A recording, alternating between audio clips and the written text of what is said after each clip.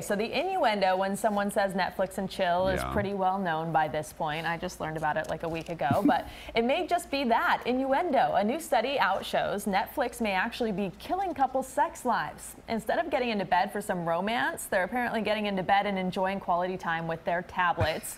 The study out of Lancaster University in the United Kingdom reveals the busiest hour for internet use is between 10 and 11 p.m., and it's driven by Netflix, YouTube, and other streaming services. A recent University of Cambridge study also found couples are less interested in sex because they're more watching